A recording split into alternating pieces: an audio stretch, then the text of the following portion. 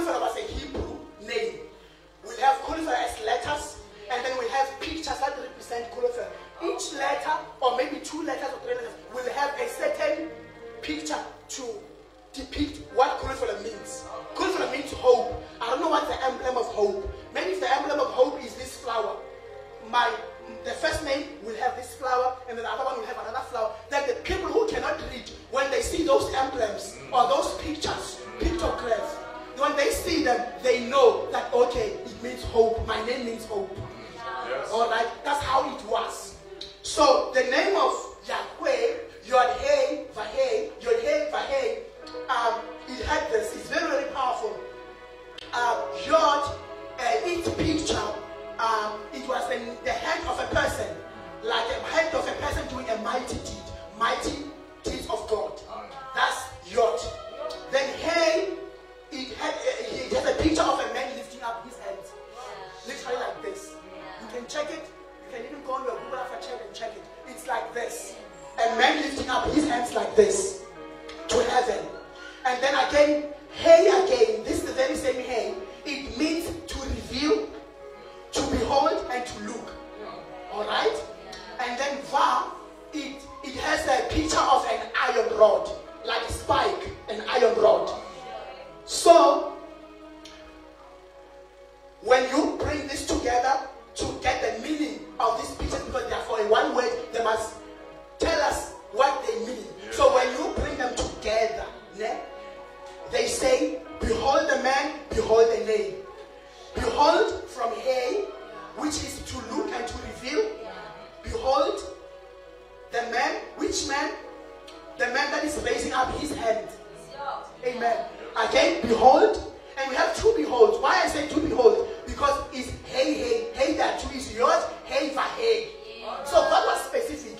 If at the last Hey was not there, you would say, behold the man, the name. That's what makes sense. So God makes sure it's not repetition by mistake. God knew what he was doing.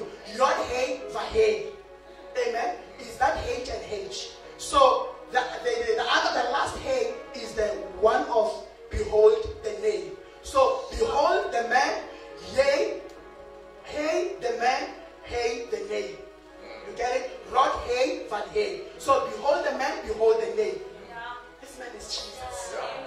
This man is Jesus. So whenever the priests, they were in the temple, they say, Yod, Hey, Vah-Hey. They were saying, behold the man, behold the name. When they were praying for the children of Israel, they were saying, behold the man, behold the name. They were saying, there's a man that is coming in the future. You can see all this Ark of Covenant. You can see all these finishers. All of them, they typify the man that is coming. And all these festivals that we are having, all these kind of sacrifices that we are having, all this kind of offering that we are having, they are saying, behold the man, behold the name. Behold the man, behold the name. The man is coming. So, this tells me that Yahweh, the greatest of the greatest, started to exalt the name of Jesus above every other name way before Jesus could even die. This is exaltation.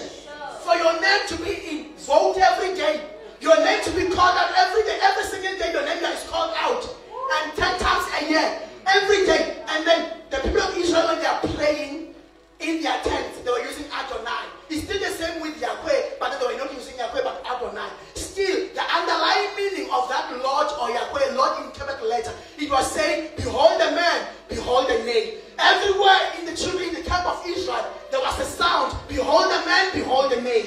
So this lifting up of the name of Jesus above every other name started a long time ago. And it was consummated after Jesus has died on the cross. When Jesus ascended on heaven, then the Lord gave him a name above every name, consummating what he started. And we said, it's a complete action and incomplete action. Perfect tense and imperfect tense. The perfect tense, I am, I will be. I exist, I will exist. So he started by lifting up the name of Jesus, and it was incomplete. This lifting up was incomplete in the Old Testament. Our incomplete action that we talked about was lifting up the name of Jesus. Then it was completed, consummated in the New Testament when he was inaugurated and given a name that is above every other name. God. Yes. Hallelujah. So this name of Yahweh is very, very powerful. That some of the priests, when they were writing the name Yahweh, these 4 letters, they had to wash their hands first and then write the first letter and go again and wash their hands and write the second letter, go and wash their hands again, write the third letter, go again, wash their hands again and write the last letter. It's how they respected the name of Yahweh. Hallelujah. Amen. My God. And that speaks to us about repentance. You are carrying the name of Jesus, but then you cannot walk any other how. When you have sinned, you have to go back and wash your hands and say, I'm washing my hand because I'm handling the name of the Lord. I have the name of the Lord written on me. I'm bearing the name of the Lord to the nation. I didn't speak well. Let me go and wash my hand. I didn't do this well. Let me go and wash my hand. And people, why are you so obsessed about repentance? Don't you know about the extreme grace? Don't you know about the abundance of grace? There's no need to repent and say, no, I hear you. I hear you. But I know that I'm carrying a name that's above every name. The name that was given by the greatest Yahweh. So this name I'm handling, and this name that is handling me does not need any other holiness. I'll go in my prayer closet and wash my hands and come back and present the name to the church and go back and wash my hands and go back and present my hands. This name is so holy, the preachers will tell you. Sometimes we go back to our closet and repent and say, Lord, where I didn't speak well, forgive me. The preachers will tell you that. Because now I'm handling the name of Yahweh. When you minister to the people, you are handling the name of Yahweh. It's like you are writing Yahweh in their hearts. So as you are writing, you say, Lord, there's impurity in my heart. There was something in my heart that I didn't understand. Lord, if I didn't represent you well, I'm going to wash my representation of Yahweh. Forgive me, God. Sometimes when you are so aware of the name and you have been captured and possessed by the name, you just feel that there's something wrong in your spirit. You cannot put your finger on it. You don't know what you did, but you know there's a loss of connection in your spirit. And I say, I don't know what it is, but Father, I'm coming back to wash my hands. Because when I handle the name of Yahweh with all holiness. Come on. So don't be deceived by the extreme grace and repentance. It's not important. You are handling the name of Yahweh. Yes. Let's conclude. Amen. Amen. Jesus. My God. Jesus.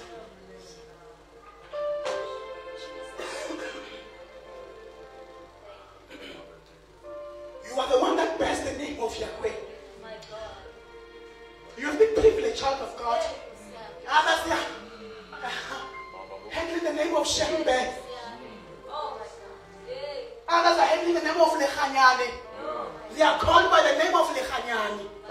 They are called by the name of Shembe of Mudise. They are called by the name of other people, other bishops, by the name of Pope. They are called by that. But somehow, the Lord got into your village and said, I'm passing this one, and somehow got you out. You don't know how he got you out, but he got you out and said, you, Tepi, shall bear my name to the nations of the earth. I don't know how I got saved. My God, hands always have been full. I say, Yahweh. How did it come that I'm representing your name? How did it come that I'm bearing your name to the nations? I didn't go get born again because my parents are born again. No. There are many people whose parents are pastors, are powerful word preachers, but their kids, they are out of order. They are prostitutes. They died in sin. So that didn't qualify me in any way. But then God came to my family. Somehow, He came and said, I'm taking you out. And I'm writing my name on you.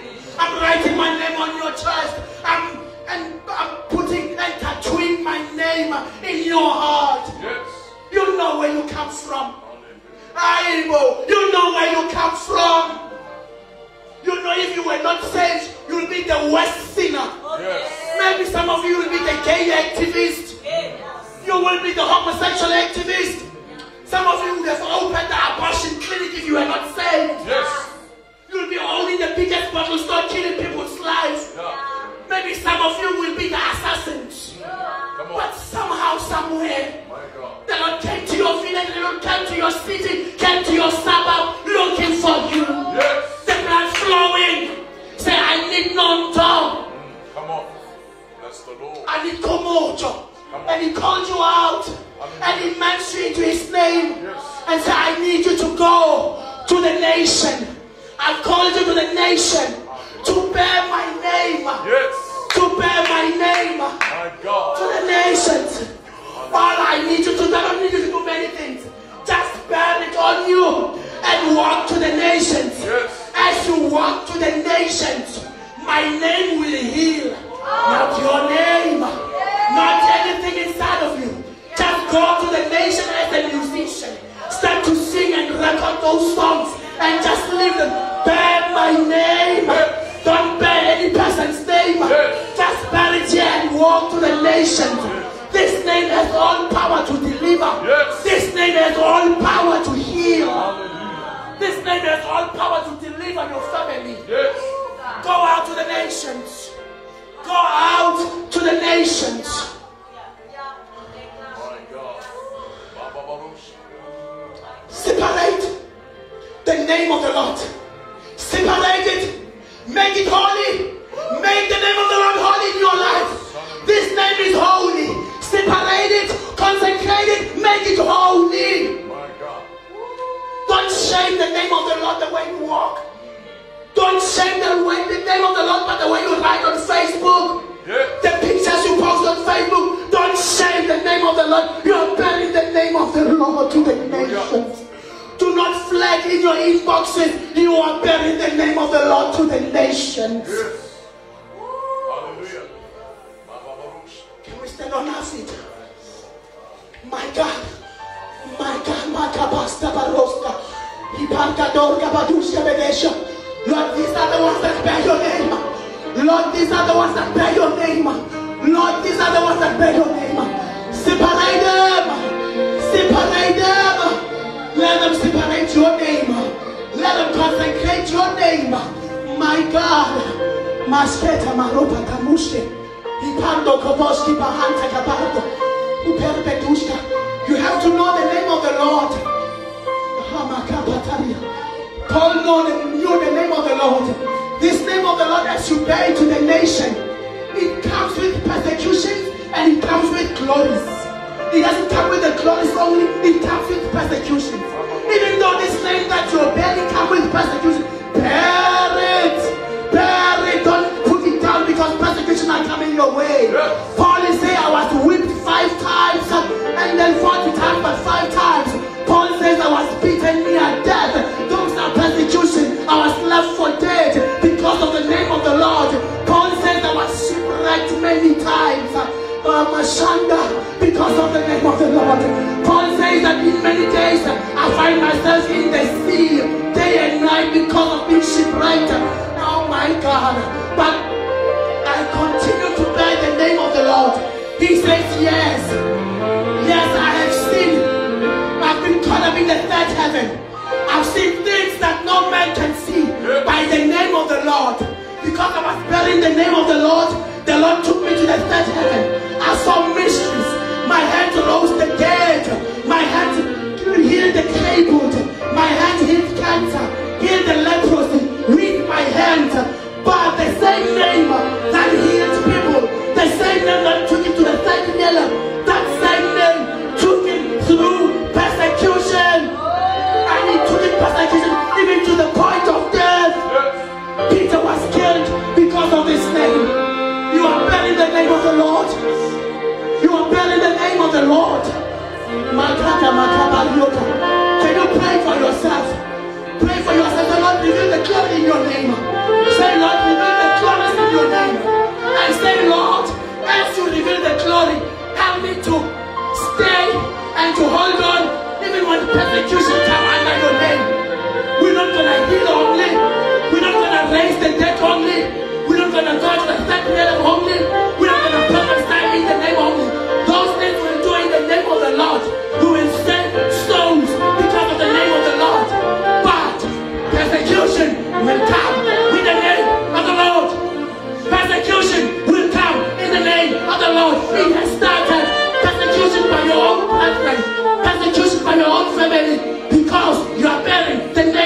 Lord separate it.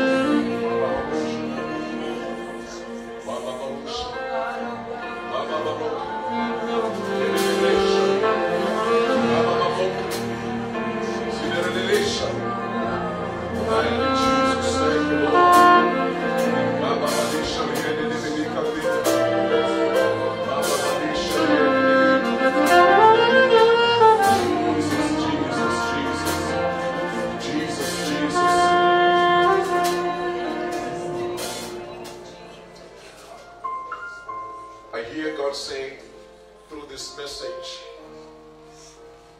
the church needs to be comfortable with the name Jesus. We live in a generation where there is drifting away from the name of Jesus. We live in a generation that is not confident in the name Jesus. Have you ever noticed that the Holy Spirit was never given a name? I want you to reflect on that. The Holy Spirit was not given a name. Because you have to understand that the name Jesus, as Pastor Kholofelo was saying, is the name that is exalted above all names. The Holy Spirit will never complain when you exalt the name Jesus. My God. Actually, Jesus himself, he says, when the Holy Spirit shall come, he will not teach you of himself. Oh, yes. But he will teach you of me. He will take from what is mine and present that to you. Oh, yes. He will not even speak of himself, but he will speak of me. Oh, yes, Lord. Oh, yes, Lord. Because it has pleased God the Father Oh, God. that all fullness of Godhead Oh, yes. be put My in God. Jesus. My God. My God. You know, I want you to reflect on this, beloved, because there is no victory without the name of Jesus. There is no victory for the church as long as we don't have confidence in the name of Jesus. The message that Pastor Kulu is bringing forth this afternoon, beloved, is we have to go back to the name. The name of the Lord is our strong tower. The righteous run into that name and they are safe. Jehovah.